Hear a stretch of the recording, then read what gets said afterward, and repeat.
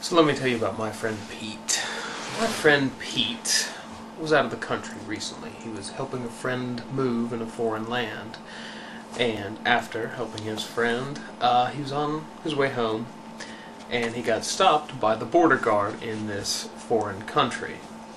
They wanted to search his car, so he got out and asked, what's the nature of the search? What are you guys looking for?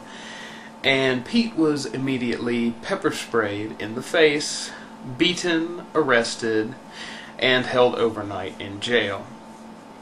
Now, some of his friends were able to help him get out the next day, and they basically turned him loose in a t-shirt with all his stuff impounded, including his car, in Arctic conditions.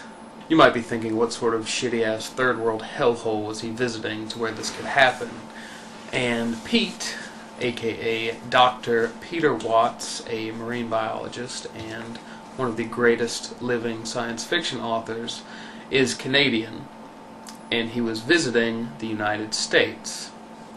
So, in addition to being maced, beaten, brutalized, and is now facing a felony charge which could land him in jail for 2 years, essentially for asking a question and then getting punched in the face as a result of it. This happened here. This happened in America. If that doesn't scare the shit out of you, then I don't know what will.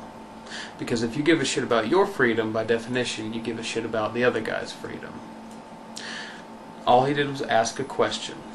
What are you guys looking at my car for? So now he finds himself in the unenviable position of facing a felony rap in a foreign country for asking a question.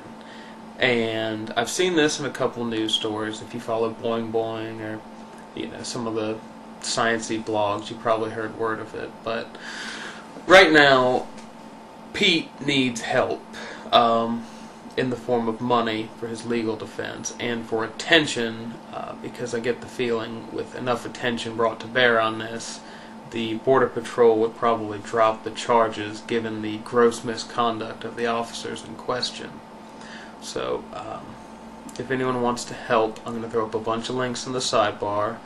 You can donate directly from his website, rifters.com, and it's not a charitable donation. I mean, all of his stuff, 5 novels, enough short stories to post, a 6th, are all there for free. Anyone can download it. Christmas is right around the corner. You could buy a book, you could give it to a friend, help the guy out, and you can go to the article on Boing Boing and dig it up.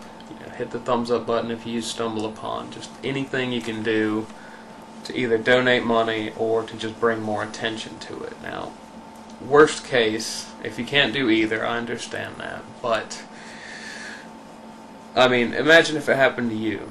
You're minding your own business. You get told to get out of your... You're minding your own business. All you want to do is go on home. You get beaten, pepper sprayed, and arrested for what?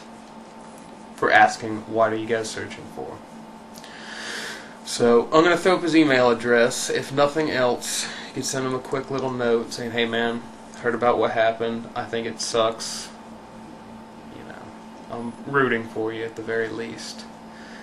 So, if there's anything you can do to help, I would greatly appreciate it.